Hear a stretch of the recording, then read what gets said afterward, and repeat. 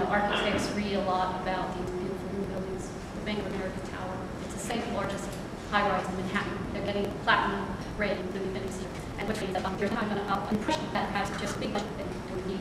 But I discovered that just by going through the process, I can't wait affordable, especially because really LEED provides many options. A lot of it is about excellent and really that's coming down for materials. I also wanted to mention that NYSERDA, which has an incentive program for energy store loans for clients with actually consent funds to help pay for features. NYSERDA is coming up with a new program, a residential green building program, that will provide funding, incentive money for LEED certification buildings that have LEED. And it's for residential up to 12 units.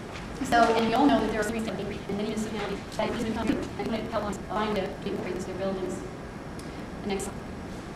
I just want to run through these images. Most people here are familiar with this. We're a member of the Green Building Council, the national organization and the local New York State chapter. And I think we all know that that the USGBC created the LEED rating system. And one big fact that we have time is that buildings do burn their own energy and 60% of electricity.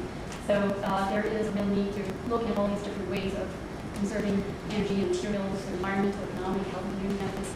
Next slide. LEED for homes. I'm bringing this out there.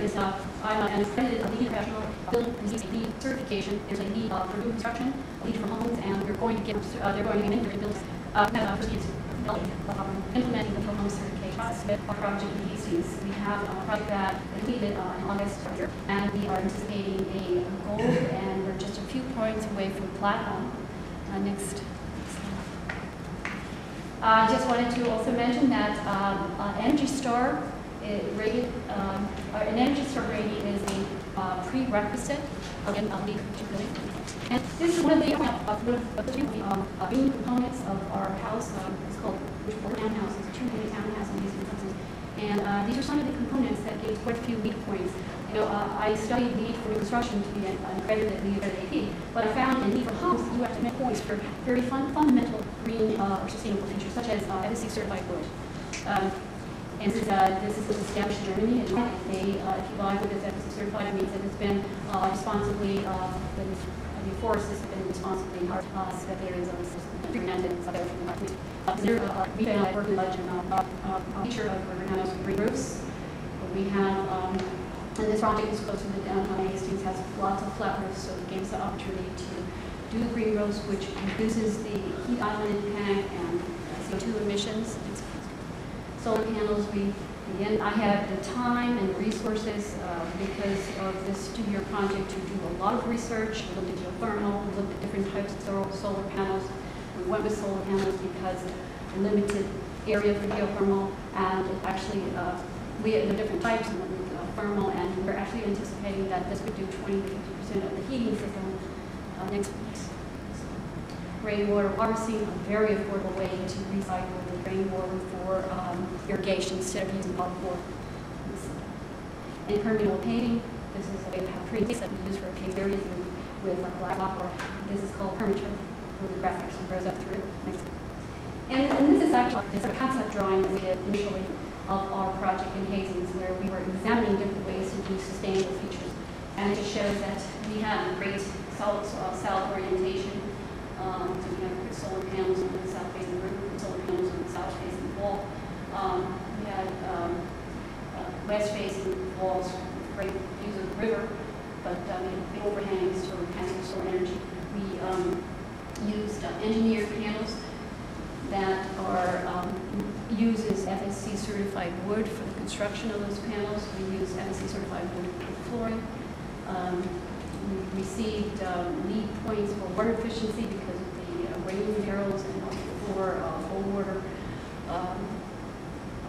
plumbing fixtures.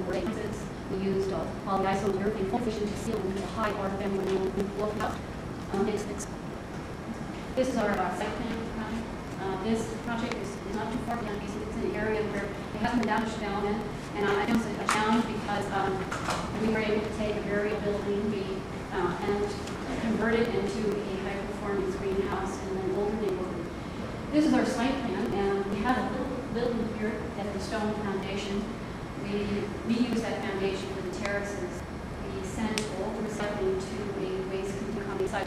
This is just going to land. This is permeable pavement, the parking area, solar panels on the roof, and we have cold tag stormwater units to collect stormwater and to reduce any erosion from the inside. These are just different views of these different items. These are like concrete materials and for decking. Next slide. For the fence materials. Wherever possible, I kept asking any supplier, including Green Depot, what are the options? What are the options we have for sheeting? What are the options we have for flooring and top? So, and I went through all the different options, and many of them were too expensive. We just didn't use. Next slide. But in the end, we actually because the options that by completely option and being away most of the item you're able to use the thing. And this is a few months ago. We're going to be finished here soon, and we're going to have a house because we can also get influence on it and see design. So after about 30 days, we're going to have look at features and show you some of the green products in the house. And we're also having a youth workshop so we can teach young people 12 to 16 about sustainable design and take them through this project as an example. So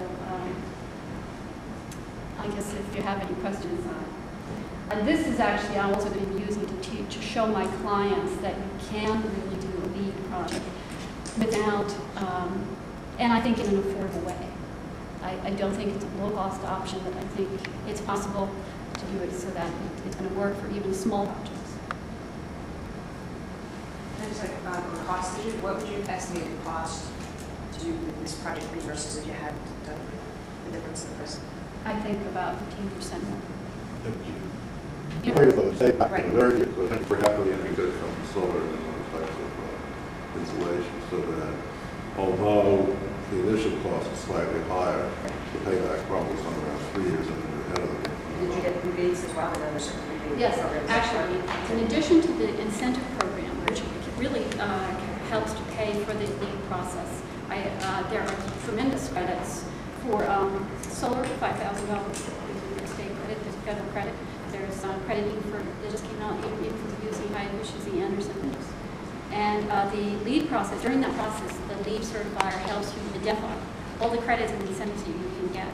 And I haven't added that a lot. The question you asked me is something I feel I need to answer because it's not time when people are going to do this just because they think it's good for the environment. They want to know what it's going to cost. And I'm going to get a lot of answers just from this building. We're going to start examining the cost of the cooling system, the 23-SEER air conditioning, high efficiency. But I'm going to be looking at the bills. I'm going to get this information to help people make these decisions. Yeah, you have just said